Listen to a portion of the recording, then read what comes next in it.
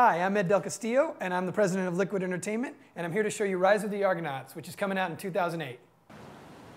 So Rise of the Argonauts is a retelling of the classic Greek myth of Jason and the Argonauts, where Jason goes after the Golden Fleece. Where we've kind of added some spice to the story is Jason has lost his wife, and he's going against the gods to find this Golden Fleece, which is the way to bring his wife back. Now, along the way, there's a ton of people Jason can meet, which turns this whole little fighting adventure into a huge RPG. The nations are all broken up into different islands. Every island is kind of themed after a different god. And on every island you can find Argonauts to gather to you. You have a boat called the Argo, and on that boat you can put a number of people and you can use them in different levels as you move through the islands. So you're going to gather the fighting elite of the Greek mythology world. People like Hercules, people like Odysseus, Atalanta, Perseus, all the very famous heroes, Achilles. You're going to be able to use them in our game. All of the islands, as I mentioned earlier, are kind of themed after all the gods. And in this particular video that you're watching is the island of Voronus. Voronus is an island inspired by Artemis. So Artemis is the goddess of the hunt. As the goddess of the hunt, she has a very wooded area. And all the islands are very different. If you have, when we go to the Apollo Island, it's all desert. When we go to Ares' island, it's a huge volcano, and it's got an arena in it. So there's some really wonderful stuff going on in the game. Every single island, as you journey through it, very deep, very complex story in terms of dialogue choices, in terms of fighting. But what we've really tried to do here with this game is remove a lot of the unnecessary complexity of RPG. We've taken out a lot of the inventory, we've taken out a lot of the little micro stat management, and we've broken up the game into 2-hour chunks. So almost like an episode of a movie or just a nicely encapsulated play experience. Every island, the first time you play it, is a 2-hour experience. Then, after you kind of unlock that island with that 2-hour experience, you can come back to it again and again and again, and there are all sorts of quests that intermingle between the two. In this particular island, the story of this island, Voronus, is that Jason's looking for the belt of Orion. That belt, of course, is only worn on by Orion, and Orion happens to be on this island.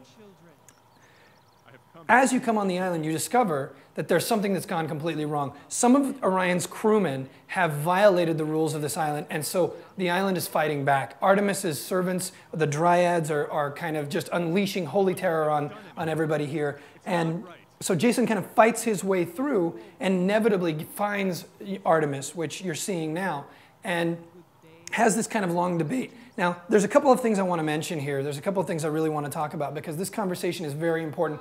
It's one of many conversations, but one of the things that we've decided to do is, number one, no more text choices. We've gone with a graphical interface for the dialogue so that it's more expressive of your emotion and less you're reading a line than saying a line, than Jason's saying a line. We just found that was very flat, and although a lot of RPGs do it, we just find that there's a lot more spice in not knowing what Jason's going to say until he says it, but instead kind of picking his mental disposition, if you will.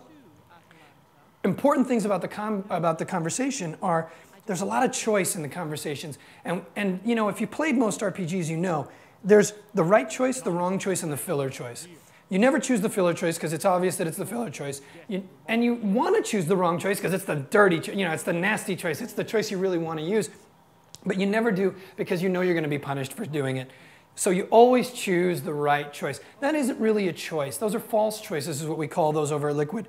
What we've done is we've taken a page from all the other games that we've developed, and we give you different choices that are all equally rewarding. So for example, in our game, when you choose choice A, let's say, you will make Artemis happy, but you'll make Ares unhappy. And for those of you who don't know what those words are, we have a lot of gods in this game. And so a lot of the gods are always watching Jason to see what he's doing. And because we have the ability to reward you with the growing favor of these gods, every choice you make is going to be equally rewarding, but to a different god. And this is, again, something you guys haven't seen before in an RPG, is typically in an RPG, conversations have no impact on the growth of your character. Conversations are just there as gates to slow you down and to make you make you kind of jump through hoops before you move on to the next part of the game. In our game, conversations actually evolve your character. So for example, if you're going to be able to have a conversation with Artemis, and you can choose to be arrogant, in which case you'll make Ares happy and you'll make Artemis unhappy. Or you can choose to be supplicant, in which case you'll make Artemis happy, but you'll make Ares unhappy. And this kind of choice will affect your skill tree. It'll affect the moves you get, it'll affect the abilities you get, and although not as greatly as combat, it will have a dramatic impact on the way you evolve as a character. So you can move the entire game as an arrogant Jason and be very powerful with Ares. Or you can move through the game as more, kind of, let's say, I'll use this term in quotes, hippie Jason, and as a result, you'll have a whole different evolution path. So I don't think you've seen that before, and that's something that's really exciting. The other thing that you just saw in that video was all of the equipment in the game is very impactful. Jason is now, in this final battle with the boar here, Jason is actually wearing Orion's belt. You can see it with the 3 glowing dots there. He wasn't wearing that before, and one of the really great breakthroughs that I think we've made is we've stopped just giving you a ton of loot and trash. What instead we do is every single piece of loot we give you, every single piece of equipment is very significant. So even if you don't, even if you don't know where to go, you'll certainly find that, like, as you see things in the world, they'll guide you. You'll see a spear on the ground and you'll say, okay, well, here's a piece of equipment for me to get. There's no hidden gear. It's not like I rip open a body and I find some gems. Instead, what you have is every single piece of equipment that Jason can get is in the world. Every single piece of equipment that Jason is using is wearable, and we take control of that equipment just enough to make it look good on the costume, just enough to make it look good on the hero. So Jason never looks like a clown. He never looks like he's been dumpster diving in medieval London, which a lot of RPGs end up looking like. They just put on a ton of red gear here, blue gear here, and green gear here, and that just isn't as cool as a guy who looks all together. So now, I'm going to flash forward to the combat and try to catch up here. In the beginning of this combat, you saw a number of guys standing on the rim of this arena. Those guys were all hunters that you saved. There's a lot of cause and effect in our game. So the hunters are all lost in the woods. As you save them, they come into this arena. And when you fight this final boss battle, the number of hunters you save is actually representative on the arena. So the more you save, the more are there in order for you, in making this kind of boss battle easy for you, or easier for you. The other things you're seeing here, you've seen back-to-back, you've seen 2 cinematic moves that Jason has done. Jason has a lot of very context-sensitive movements. Jason has a lot of really interesting, different moves depending on the monster he's fighting, depending on the creatures he's fighting.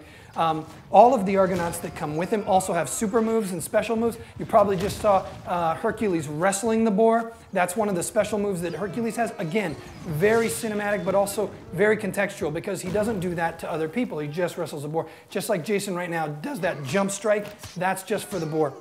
So imagine, as you will, going through this game and seeing different mythological creatures and fighting them differently each time, but with the same interface, because all of the moves are contextually oriented to the same buttons. So you don't have to memorize new buttons. You don't have to memorize anything in order to be able to keep moving forward. I'm really excited about what we're going to show you here too. What we're about to show you is we're going to our combat test bed, and we're going to show you how some of the human movement is carried off. Jason is actually going to show you what he can do with a spear. He can throw it. He can stab people with it. He can pin people to the ground. We're going to try to pin one here for you to the wall. As you can see, he can stick and throw guys. What we've done is we've created a very visceral Jason. Not huge moves, but enormously powerful moves. Jason's doing a lot of really wonderful things here. We have real full-time physics going on. We have the ability to pull people in and out of physics. We have what we call the dynamic animation system. And unlike a lot of other RPGs where you've seen before where they talk about, oh, the hero has 16,000 animations. Oh, this is beautiful. Right here we have Jason breaks the shield with the mace. The mace is a very powerful shield-breaking weapon. Cuts the guy in half. Pleasing. All right, now Jason's joined by Hercules. We're going to show you some of the team combo moves that we got. I think these are going to be really fun for you to see. Okay, so he's fighting on his own now, but just give Hercules a minute. Hercules is going to grab a guy here, and Jason's going to figure out how to get to that guy, and boom, gets to cut his head right off. So really impactful moments, really great physics stuff that we're doing here, because now when he stabs that head with a spear, it gets to be on the head of that spear. I'm going to throw it right at the camera just so you can see it. Again, breaking the shield with the mace.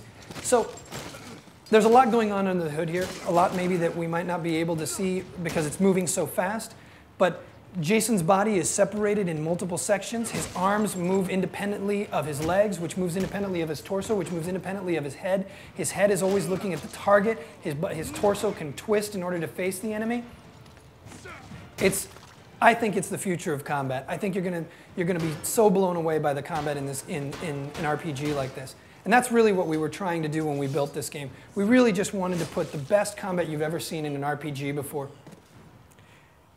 The one thing I haven't talked about is the gods in Jason. All of the skills, all of the abilities, all of the powers that Jason gets, they all come from the gods. The more Jason does, the different things that Jason does affect gods differently. And we have this whole wonderful, we've abandoned experience points, we've abandoned the point system and those little fiddly bits that remind you that you're playing a game. And we've gone to what we call a deed system, or more importantly, you're doing things, you're achieving things in the game. As you have achievements in the game, those achievements are logged. They're like badges or medals, or deeds is what, one of the tags we use. And those deeds, you can kind of dedicate those deeds to a god. When you dedicate those deeds to a god, you have the ability to gain favor with that god. Gaining favor with that god really at the end of the day means you're improving your skills, you're improving your character, and you're progressing the story in a very profound and really interesting way. So I hope that you've really liked what you've seen today. Rise of the Argonauts is coming out in 2008, and it's going to be a really awesome game.